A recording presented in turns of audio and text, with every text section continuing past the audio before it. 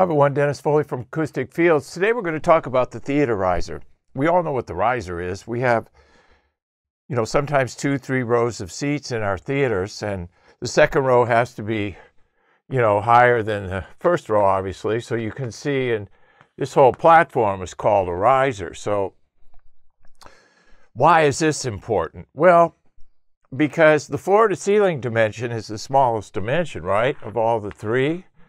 So it's this floor to ceiling height. Usually we have a lot more length and we have a lot more width, but the ceiling height is always the smallest dimension. Not always, but 98% of the time. So it creates the most low frequency problems. And it's usually that 30, 40, 50 cycle energy, which can be in that area. But usually floor to ceiling height, it's 60, 70, 80 cycles right in there, 8, 9, 10 feet. Saw a 7.5 foot ceiling the other day and 75 cycle problem with that. So it's interesting, 7.5 feet and 75 cycle problem. There's probably a mathematical reason, for all of that, right?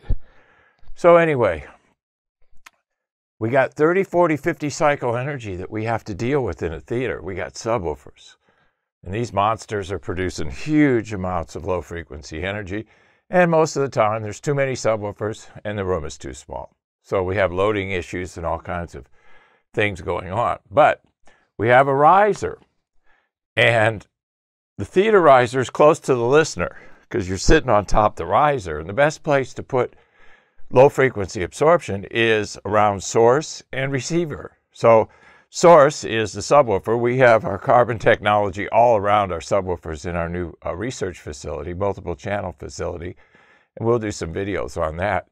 But in a theater, if you put it in the riser underneath your seats, you'll be in great shape because you'll have enough square footage usually, if this is the top-down view and you have a riser here for the seats.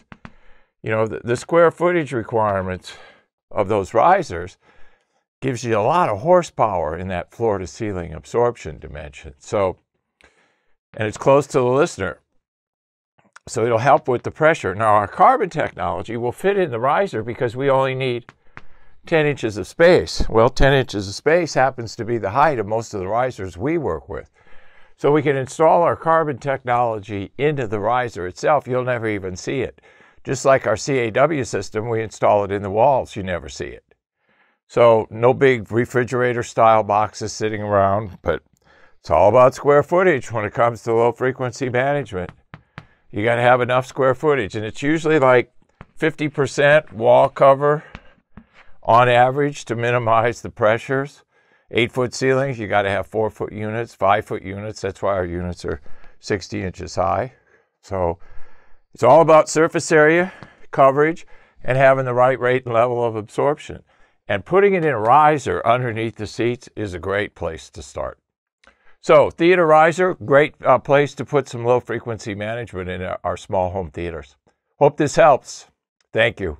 Thank you for watching this video, and if you liked it, please give us a thumbs up. We also have a newsletter that you can subscribe to, so please do that because we offer special price discounts to only those on our newsletter.